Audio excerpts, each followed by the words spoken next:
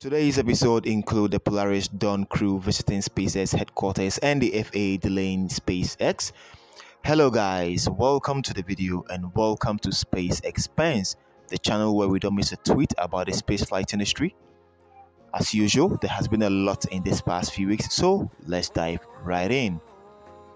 So we start today's episode from Polaris. The Polaris Dawn crew visited the suit lab at SpaceX headquarters this week to see progress on the new SpaceX Extravehicular Activity EVA spacesuits, which are upgrades of the current intravehicular IVA suits. So here we see the crew of the Polaris Dawn mission at SpaceX headquarters to check up on the new upgraded version of their spacesuits. So I hope everything goes on well with the suits for this mission to be a success. And also from Starship Gazer wide bay now. So here we can see the high bay next to the wide bay. Now this wide bay is making the high bay look like a little child. Look at the size of this wide bay. I mean, this is massive compared to the high bay. It is dwarfing the high bay, making it look very small. So I'm very certain in no time we will see it coming to a conclusion.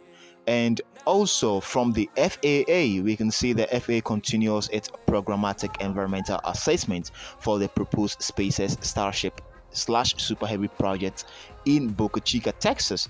The new target date for issuing the final PEA is March 28th. So that's it. Also from the FAA, delaying SpaceX, delaying the orbital launch as we are all expecting. So we are just crossing our fingers. So here we can see the letter from the FAA.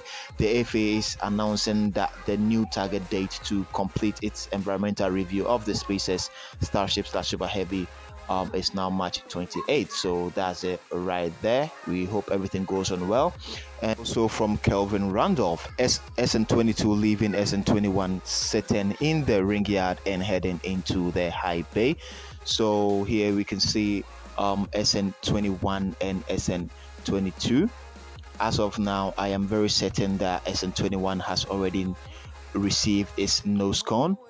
So getting ready to receive its aft flap. So that's it right there for SN21 and SN22. I am very certain that SN21 is fully stacked, maybe left with the aft flap being installed maybe by now as of recording this episode. So here we see 21 and 22 in very close proximity.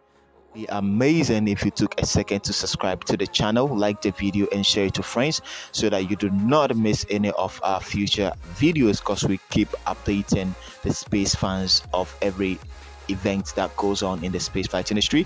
And here we saw a video of SN20 being destacked from the BH4 booster.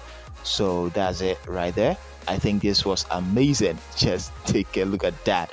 The orbital, the integration tower in action, taking off SN20 and setting it down. And also from David Willis, so by March 28th it is extremely likely that SLS will have finished its wet dress rehearsal and be back inside the VAB preparing for roll out for launch. So I really doubt Starship will be, so let's see what happens.